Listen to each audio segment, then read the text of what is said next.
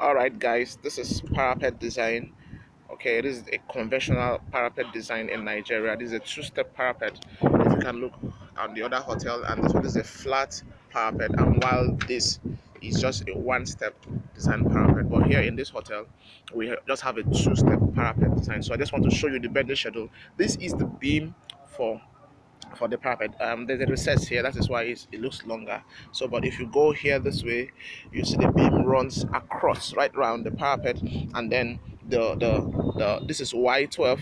You can use y10 too, and then minimize your spacing. But this is y12, and this is the runners. We used y10 for the runners.